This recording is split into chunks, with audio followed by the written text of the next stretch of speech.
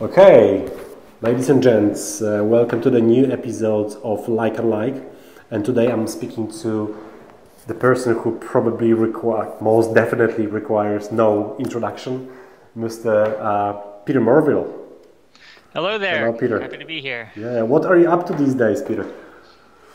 Well, I finished my latest book, Planning for Everything, and so since then I've been promoting the book, speaking at conferences, and also just getting back into consulting after taking a break. Okay, and the recent book, that's nothing to do with information architecture, I presume? Well, everything is connected to information Okay. architecture in some way, but this book, I'll even hold it up here, Planning for Everything. Uh-huh. Um, I actually wrote this book for a general audience, people outside the information architecture, user experience, and design worlds.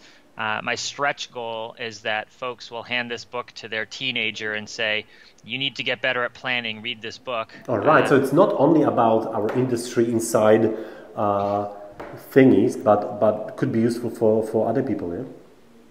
Yeah, I think it will be useful for people in the industry because many of us are professional planners. We're helping our organizations to plan products and services that may not be launched for a year or two and will hopefully be used well into the future. So we're all in the business of imagining new products and services into existence.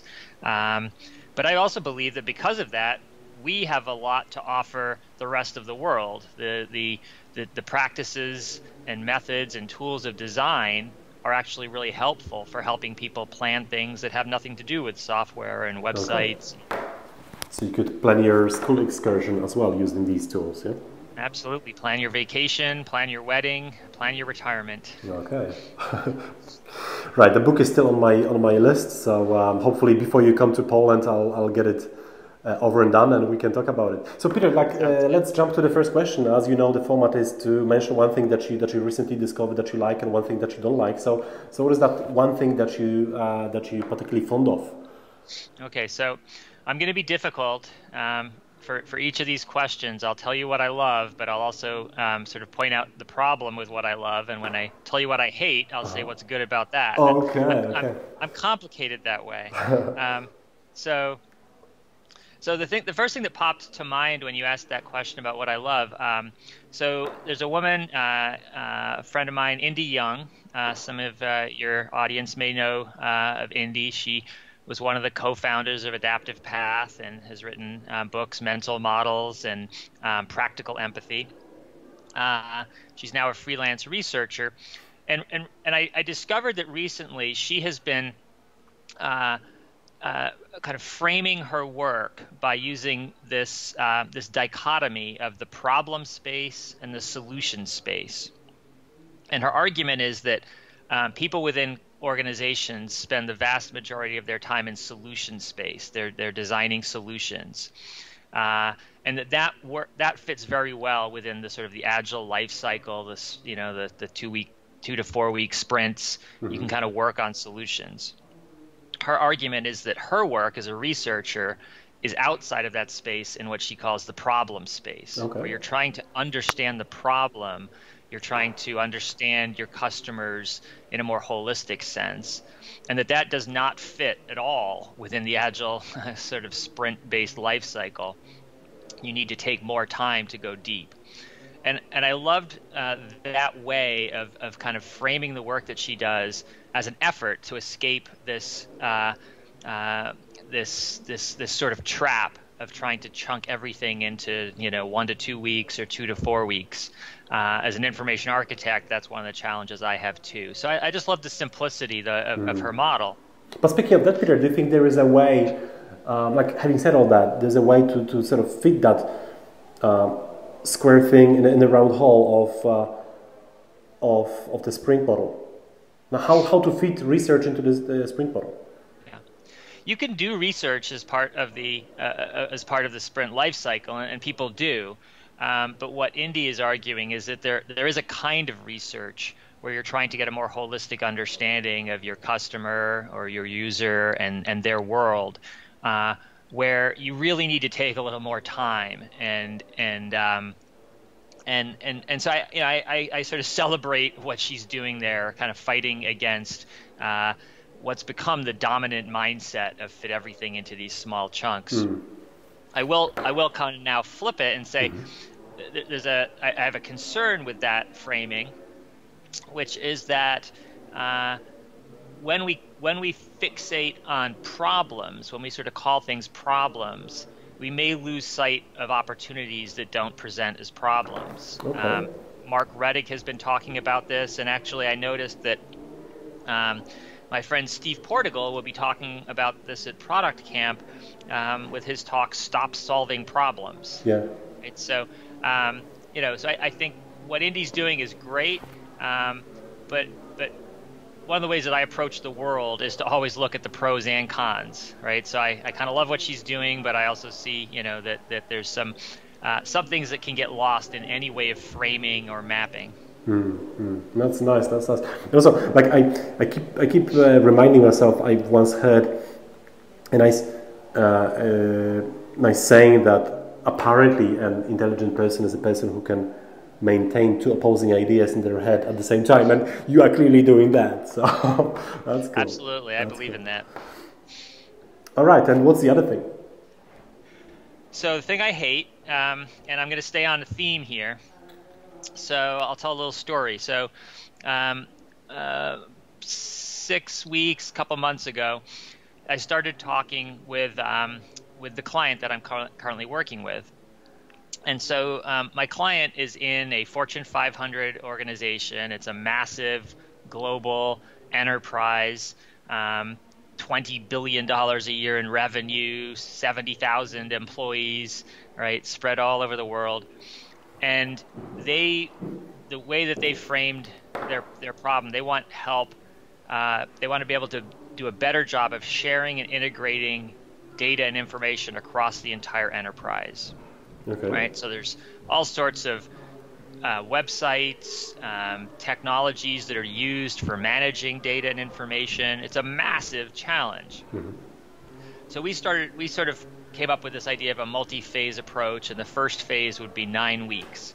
And we sort of talked through quite a bit of detail what this engagement would look like. So it looked like it was going to go ahead. And then out of the blue, I get an email from my client, and he says, what could you do in 1 to 2 weeks? And, I let's just say I got a little bit upset at the time, because it's like the scale of the problem we're trying to sort of wrestle with is so massive. Thankfully, I was working with a business partner who sort of had a cool head and kind of pushed back and said, well, how about we meet in the middle, and we sort of start out with a 5-week kind of definition phase. And the client agreed to that, and so I've just started that work, and it's going really well. But this flips back to the point I was making about the work Indy is doing, that it wasn't even our client that wanted to try to do this in 1 to 2 weeks. He was getting pushback from some senior stakeholders. The organization has recently shifted to an agile model because of software, but they're now trying to frame everything they do needs to be agile, right? In sprints, and so I'm pushing back on that same kind of mindset and saying, to flesh out an enterprise information architecture, you need to take more time.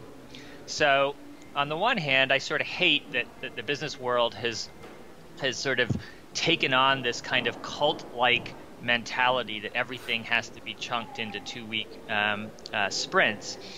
At the same time, I sort of love it because it gives me something to wrestle with and creates some opportunities for me to help make a positive difference. Yeah, same thing. So it was like trying to deliver a baby with 2-week sprints. Yeah. Right. All right, that's a cool one. And Peter, lastly, what's that one thing you strongly believe in that is obvious to you, but possibly not that obvious to your colleagues in the industry, your clients maybe? Yeah.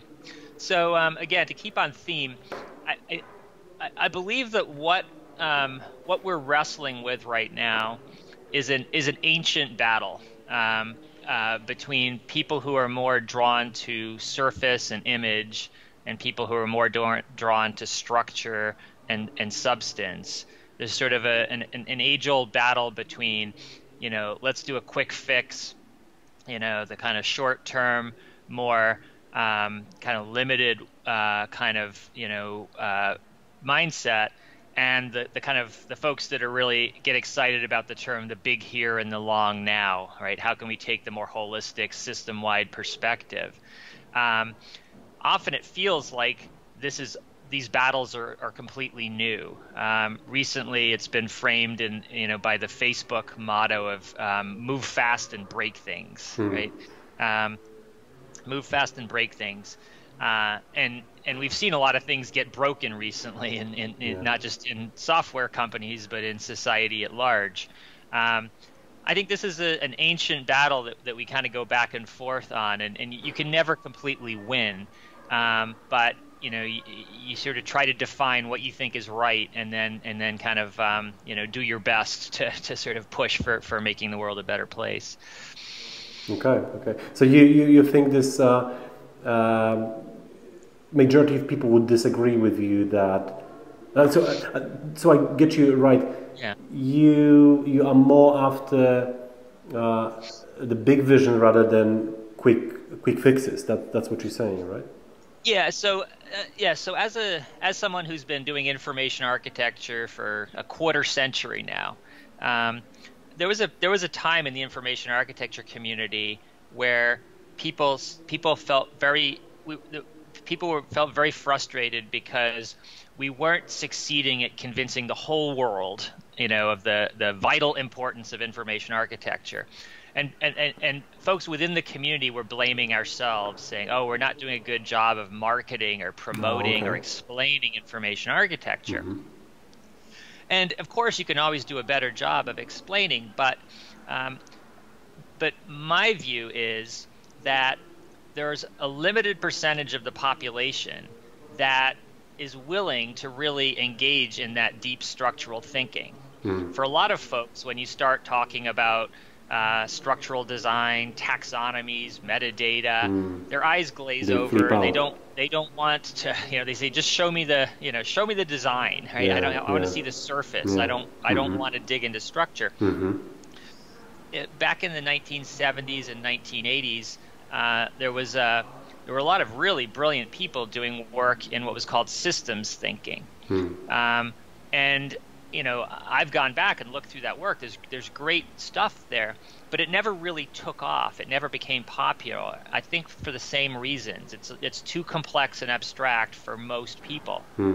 So I think that those of us that love this structural kind of deep systems thinking work, information, we're always going to be in the minority.